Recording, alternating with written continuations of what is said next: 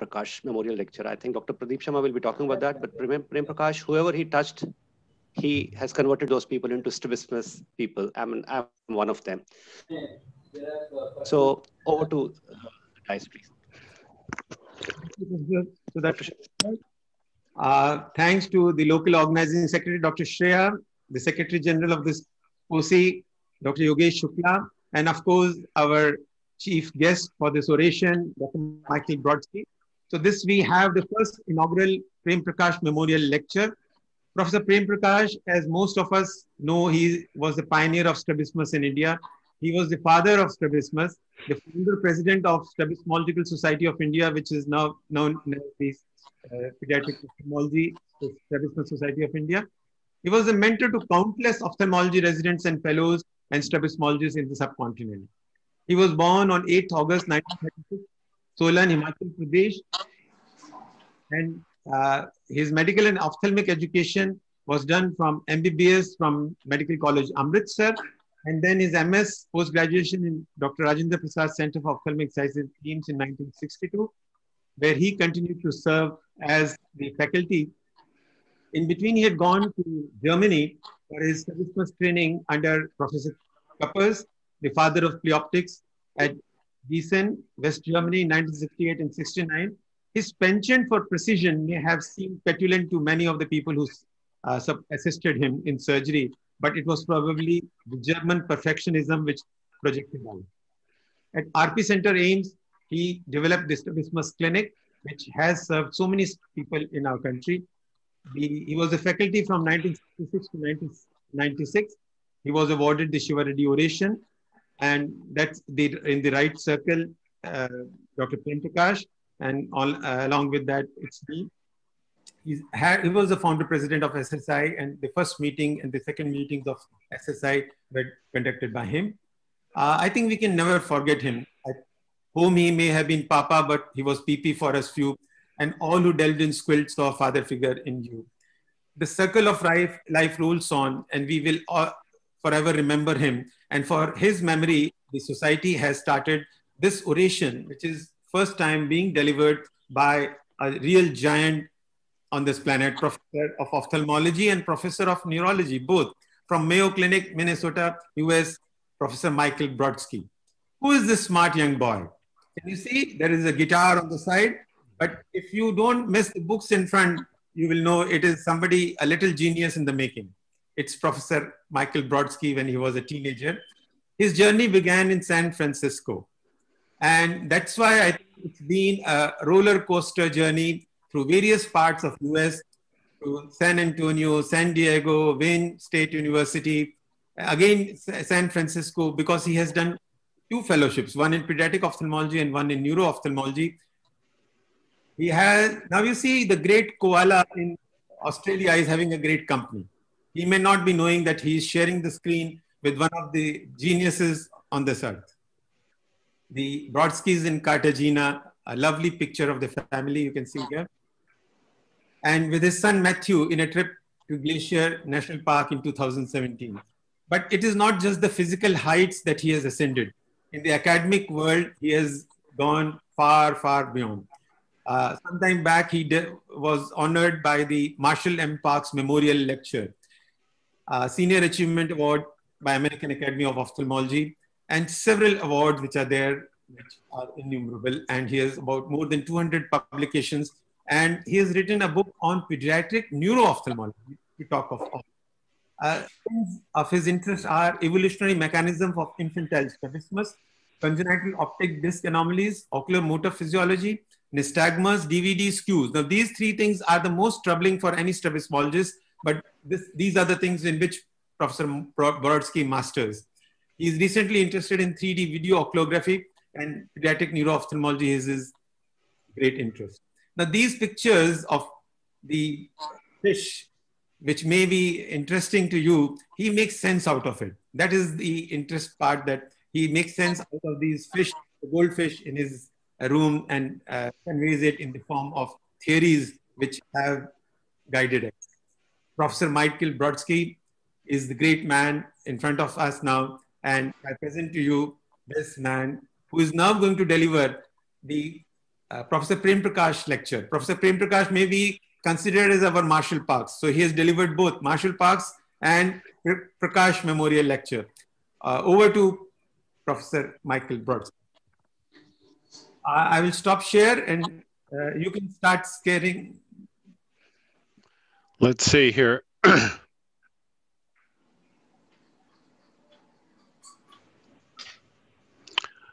think it's this one. Okay. There we go. Can everybody hear me? Oh, yes, sir. Yes. I think Well, rest of the people can mute themselves so that. Well, thank you very much, Dr. Sharma. Your book is always with me, and the residents use it on a daily basis, and they love the pictures and the visual the visual beauty, and I think it's lured several of them here at Mayo into the field of pediatric ophthalmology. I'm deeply honored to inaugurate this lecture in the name of Dr. Prem Prakash, the father of Indian strabismology. It is a tribute to one of the greats. Dr. Prakash was far ahead of his time, being one of the pioneers in examining ocular motility and saccadic velocity testing in pediatric strabismus, along with many other things such as torsion and A and V patterns. I know that this is a topic he would have enjoyed as it tries to push the boulder forward in our understanding of essential infantile esotropia.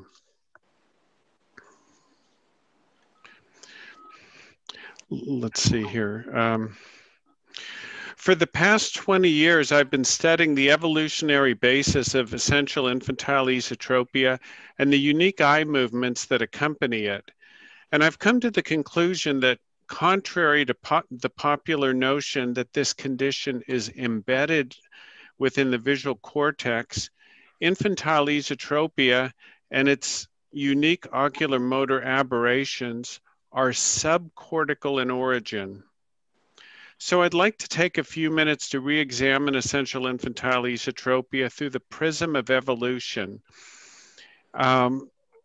I'm going to present evidence that infantile esotropia actually arises from a state of extended subcortical neuroplasticity. Let's see, I'm trying to go to the next slide. Not sure. There we go. Here's a baby with essential infantile esotropia. What is so amazing about this condition is that both eyes are held in an adducted position, even though the child can fully abduct either eye. So this condition has to be pre-nuclear in origin. But when the child is paralyzed under general anesthesia, the eyes are completely straight. So this condition has to be caused by increased baseline innervation or tonus to the medial rectus muscles and the inferior oblique muscles, which also overact under awake conditions. So it's not like neuro-ophthalmology where you have paretic muscles that underact. Infantile strabismus is a pre-nuclear disorder in which individual extraocular muscles truly overact. Now in neurology, it's considered axiomatic that body movements are innervated by the cerebral cortex, whereas individual muscles are innervated by distinct subcortical centers. So this is where we need to look to get at the crux of the problem. Now, the fundamental evolutionary clue to the neurology of infantile esotropia lies in the finding of monocular nasotemporal asymmetry to optokinetic targets. All children with infantile esotropia show brisk nasalward monocular optokinetic responses and absent or diminished temporalward monocular optokinetic responses. So as shown in the top two photos, if you cover one eye and then spin the drum nasally in front of the open eye, the eye will go clickety, clickety, click and move normally. But if you spin the drum temporally, the response will just fizzle out and the child will be unable to follow the drum. And that's true for either eye. So good nasalward optokinetic responses and wretched temporalward optokinetic responses. We know that monocular nasotemporal asymmetry provides the neurologic substrate for latent nystagmus, wherein covering either eye causes a conjugate nystagmus with a nasalward slow phase and a temporalward refixation saccade for each fixating eye. Even years after successful strabismus surgery, patients with infantile esotropia will always retain their monocular nasotemporal asymmetry. So it serves as a kind of footprint in the snow for infantile esotropia. Now, what is so interesting is that monocular nasotemporal asymmetry exists in lateral-eyed afoveate animals, and it's used for the detection of full field optokinetic flow. Evolution uses monocular nasotemporal asymmetry to enable the animal to see where it is going during both translational and rotational body movements. So looking at this bottom left figure, think about a fish with two nasal retinas that each see off to one side. When it swims forward, it can't afford to have its eyes driven backward by the temporalward optokinetic input both eyes are receiving. So it doesn't respond to that. And when it turns to one side, as shown in the lower right photo, it needs to track the visual world that's moving nasally because that's the area that it's turning into. The other eye, the right eye in this example, is seeing a world that the animal's turning away from with visual contours that are at a different distance and therefore moving at different velocities. So that eye can't run the show. So monocular nasotemporal asymmetry really provides an ingenious evolutionary solution to enable the fish to use optokinetic rotation to visually navigate both translation and rotation. Human infants show monocular nasotemporal asymmetry within the first 6 months of life. So the persistence of monocular nasotemporal asymmetry in infantile esotropia is an atavism, meaning it's a throwback to an earlier evolutionary form that was lost in succeeding generations, but that somehow reactivates in children with infantile esotropia. Monocular nasotemporal asymmetry is generated by the nucleus of the optic tract, or NOT, and the dorsal terminal nucleus of the accessory optic system. These are subcortical midbrain nuclei that subserve full field visual motion detection, and they're the ones that are involved with horizontal motion detection. And they're normally turned off early in human infancy, so they just don't play into the mature binocular visual system, and that's why we never learn about them. And these subcortical nuclei generate visual-vestibular eye movements, meaning that they normally send their visual motion signals to the vestibular nuclei, which rotate the eyes to respond to the optokinetic motion and thereby minimize retinal slip. The subcortical circuitry for optokinetic asymmetry is shared by all vertebrates.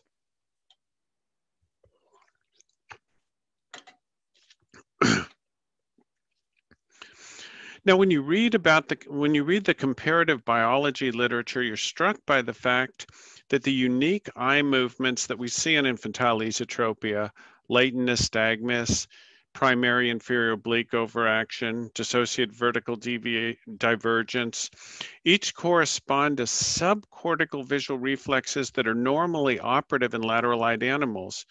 And the subcortical pathways for these movements in animals are well established. So it makes sense that the same pathways are involved in generating these movements in humans. In fact, one of the defining features of infantile esotropia is the persistence of these subcortical visual reflexes. So these subcortical pathways are integral to the pathogenesis of essential infantile esotropia. And this is why the neurology of infantile esotropia is conspicuously absent in neuro-ophthalmology textbooks. To understand it, we have to shine our flashlight into the basement of the brain where the old ancestral subcortical reflexes that normally get put to sleep in infancy remain activated. So this is the power slide. This is the one that we sort of need to walk up, walk the Himalayas to gain an understanding. But it's worth taking a few minutes to walk through the neurologic pathways that give rise to infantile esotropia. Let me get my pointer going. When you look at this diagram as if looking from the sky, this is the left eye, and this is the right eye. And the left, let me just see. Looking from the sky, that would be the right eye. This is the, what's that? Yes, this would be the left eye for looking from, I'm so used to looking at MR images that I literally can't flip the Necker cube in my mind, but this is the left eye. So the left eye is receiving nasal-ward optokinetic input in the form of horizontal motion to the right. And it's the nasal retina in lateral-eyed animals and in humans with infantile esotropia that's selectively sensitive to nasal-ward motion. Now, the trouble with our understanding of infantile esotropia is that we've put our magnifying glass on this part of the brain, which is the visual cortex, and we've assumed that there must be a primary defect in binocular vision, which then caused the eyes to cross, when actually it's more likely that the primary problem is in this part, in the subcortical visual pathways. So let's now try to examine these subterranean visual pathways that have so far eluded us in the field of neuro-ophthalmology. Because the entire fish retina is nasal retina, it only sees off temporally into the temporal vision field. The motion signal crosses entirely in the optic chiasm and goes to the contralateral nucleus of the optic tract and dorsal terminal nucleus of the accessory optic system, which are these midbrain nuclei that are selectively sensitive to rightward motion. These subcortical nuclei process horizontal motion input and then they send their signal down to the dorsal cap of the inferior olive in the medulla and then down to the cerebellar flocculus, which processes visual vestibular input, visual motion input. The cerebellar flocculus then sends its output signal to the vestibular nucleus, which integrates visual optokinetic motion from the two eyes with vestibular motion from the two labyrinths, head motion, and then sends its final output signal to the ocular motor nuclei and then to the extraocular muscles to minimize retinal slip. So this is our subcortical visual-vestibular roadmap. And as we will see, this ancestral circuitry in the basement of the brain controls visual motion detection in lateral-eyed animals, and it also generates infantile esotropia in humans. Now, what normally happens in the visual cortex is that binocular magnocellular pathways in MT-MST, which is the visual motion center of the cortex, don't start to function until 2 to 3 months of age. And then they mature further until 6 months of age. And then they establish their motion connections down from the cortex to the NOT-DTN, nucleus of the optic tract, dorsal terminal nucleus, to subserve full field, to subserve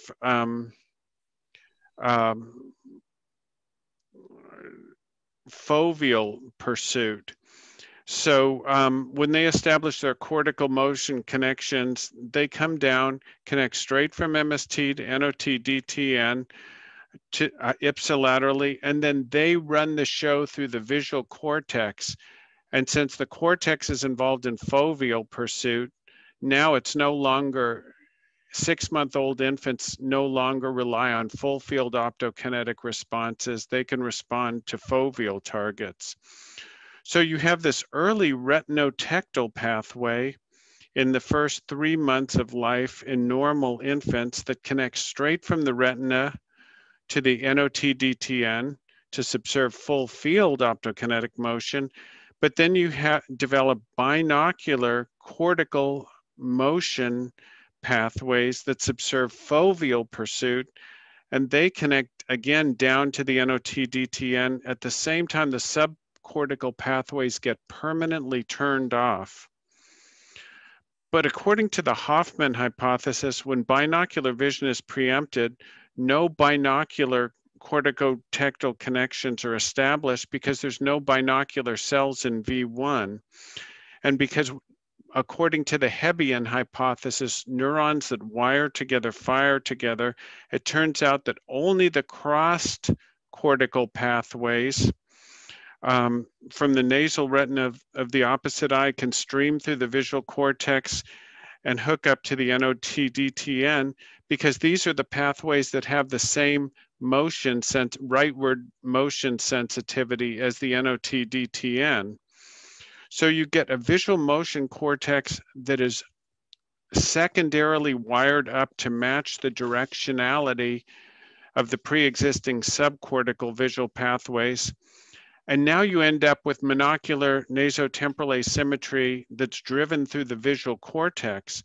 And that's why we see monocular nasotemporal asymmetry in clinic when we spin the optokinetic drum and they're following foveal targets.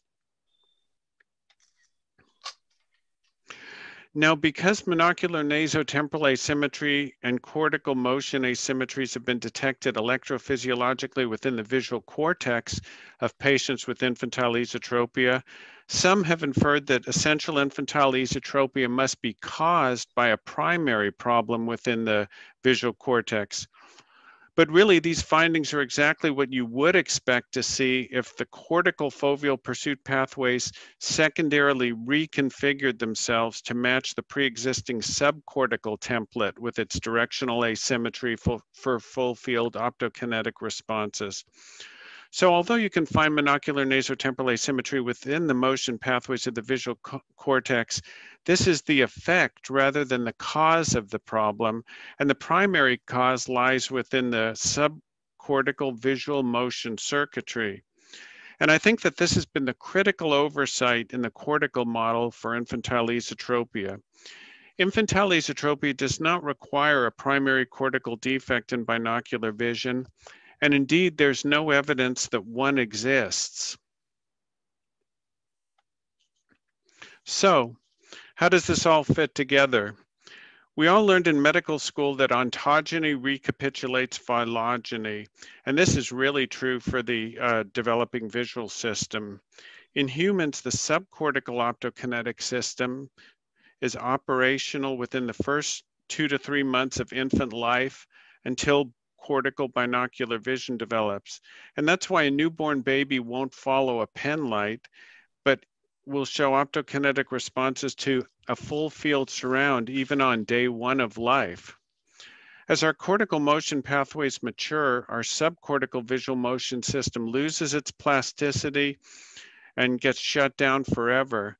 But there's no evidence that the cortical pathways actively turn off the subcortical pathways. You might think that would be the way it would work in a sane world. But in fact, the subcortical visual pathways seem to lose their plasticity and shut down at 2 to 3 months of age, even when the cortical motion pathways never develop. Now, we know that infantile esotropia develops gradually during this critical period when the subcortical motion pathways are normally extinguished. So here's the question: could retained subcortical neuroplasticity lead to persistence of simultaneous subcortical optokinetic input from both retinas and gradually drive the eyes into a frontal and gradually drive both frontally placed eyes into an esotropic position? Well, the answer in lower animals is definitely yes. Colowine has shown in rabbits, this effect in rabbits, And more recently, it's been shown in zebrafish. And I just want you to play you a video to show how strong this optokinetic response is in zebrafish. And remember, zebrafish don't have a visual cortex, so this is all being driven subcortically. So I'm going to show you disjunctive optokinetic input to both eyes.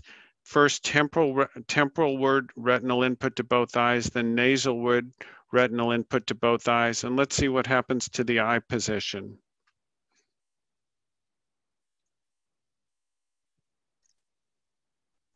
Temporalward, the eyes go a little exo.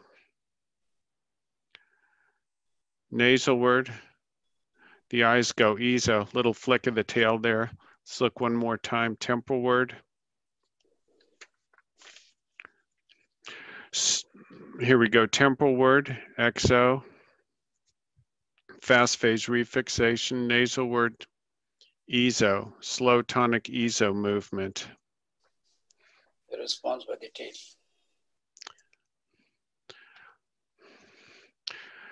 Now, at the cortical level, think about this. The nasal retina of the ESO-deviated eye is always suppressed, as shown by this gray area.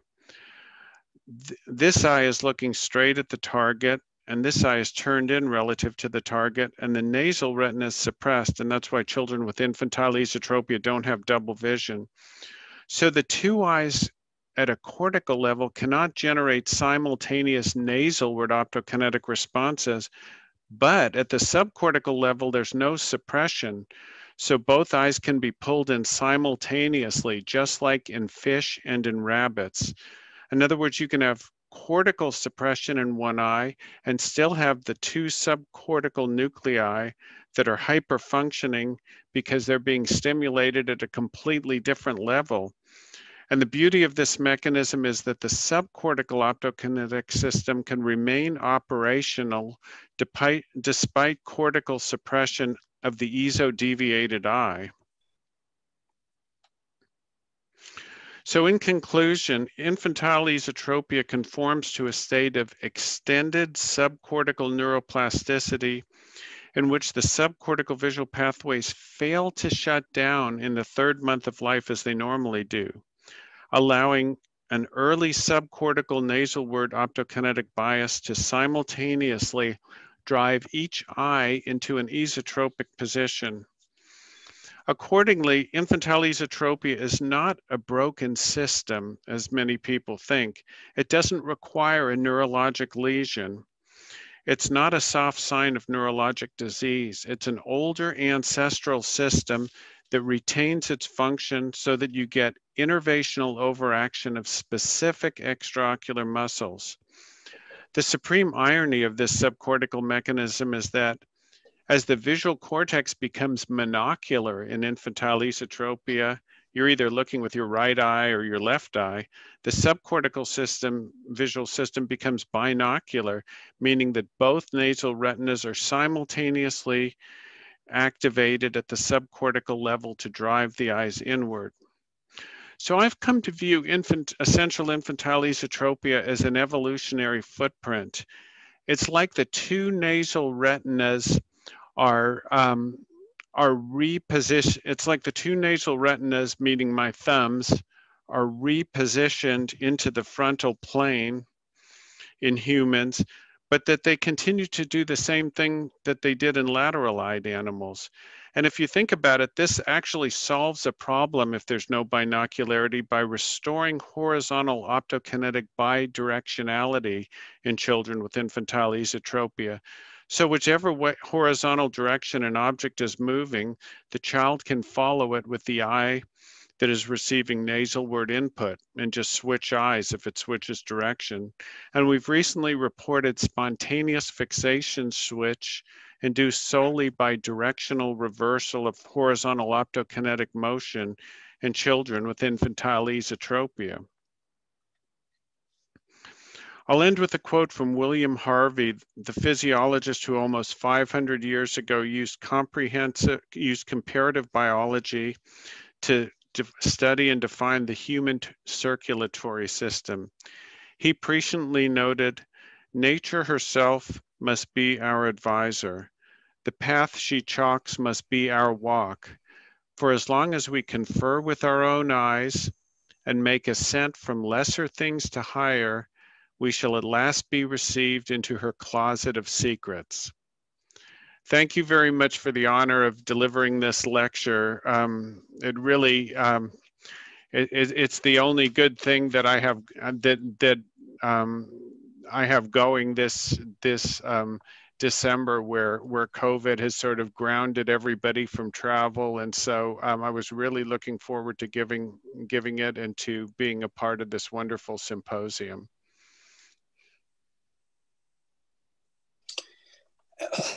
Thank you very much, Dr. Brodisky.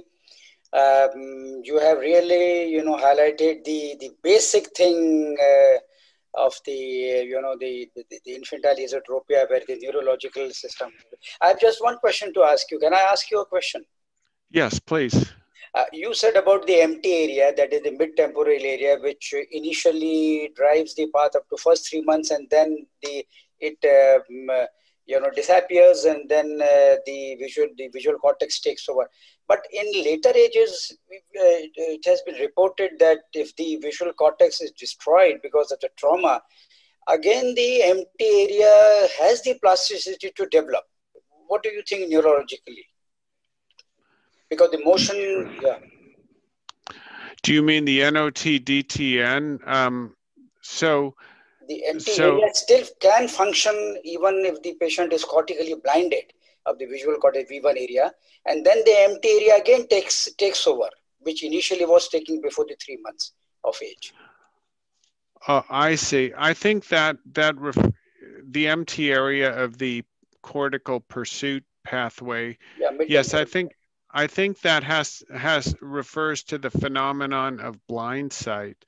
If I understand your question directly, wherein you can have what appears to be complete loss of the visual cortex, yet they can still show some evidence of visual responses and being able to predict which direction an object is moving.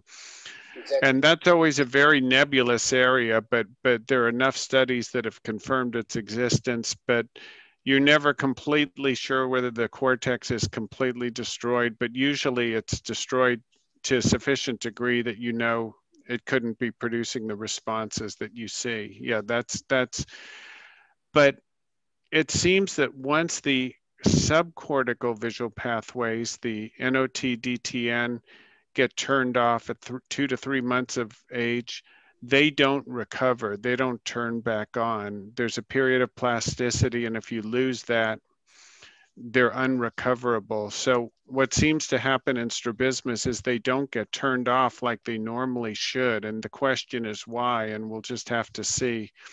It's a very, very difficult area to study in terms of what is changing its neuroplasticity, Thank you, Dr. Brodsky, I think, for sharing your path-breaking research and taking us back to the roots to get the answers for which we did not know anything. Many times when our patients ask, why do I have infantile esotropia, and we have no answers? I think your research is definitely going to lead us to get those answers which we have not had since ages. I'll hand it over to Dr. Sudarshan Khokar to present memento. Yeah, this is the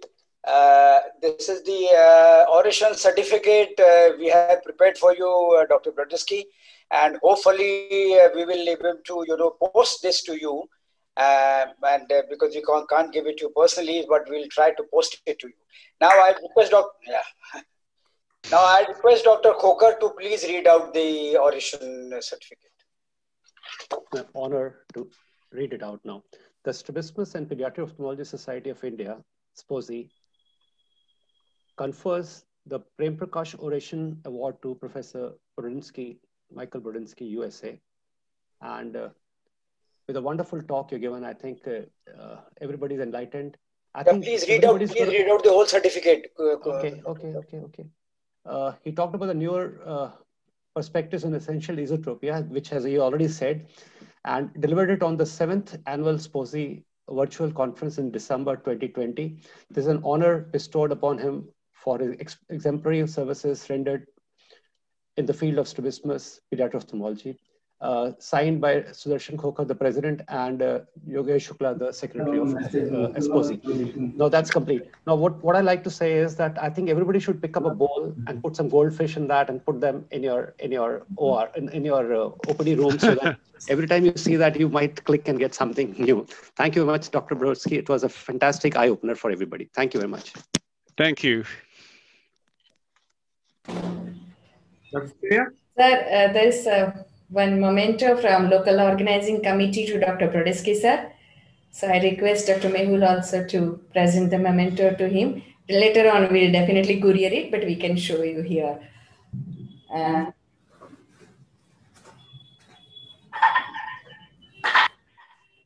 hope it's not a fish bowl. Huh? This is Dr. Mehul is the husband of Dr. Shreya, and he's also one of the persons who is organizing this conference from Lahore. You mean the big fish, huh? Yeah, Dr. Mehul is coming here. This is a memento. It is a showpiece. It's not only showpiece, it says eyes. Zoom in. 2020. It's ivory. It's illustrated. It says 2020, straight 2020 with 2 eyes. And you can open and use it like this. And behind this is...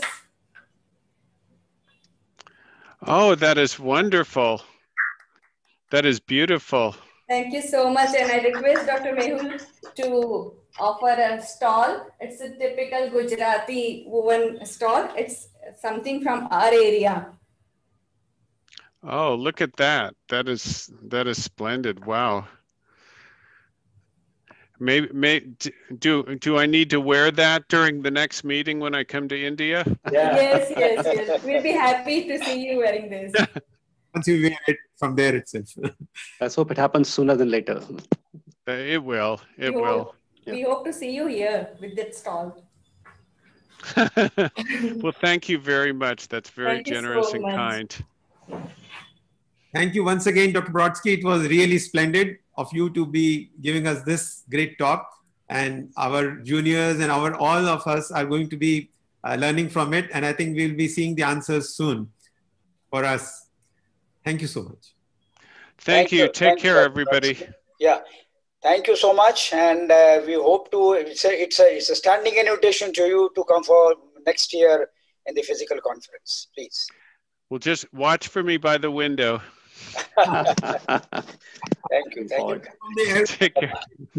Bye-bye. Give him a big hand, please, everybody. And thank you, Dr. Michael Brodsky. Have a good evening to me and a good morning to you.